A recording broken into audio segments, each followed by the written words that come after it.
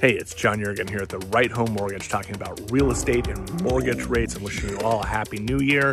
Home prices, I think they are stabilizing. I think this great bubble that we're still waiting to burst, it already burst. It was a tiny little splash.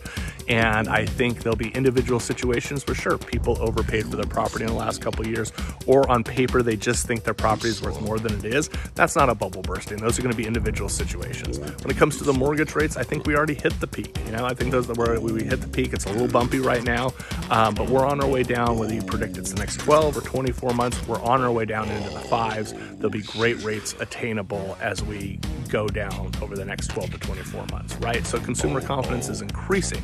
When consumer confidence increases, right, people come back into the market because they realize all this noise out there about the inflation and recession isn't their personal situation, and they want to know if they can afford to buy. They're going to be coming into the market, and again, that's going to stabilize home pricing. That's going to stabilize the market. I really believe that you have to get engaged in the conversation to know when the opportunity is there for you.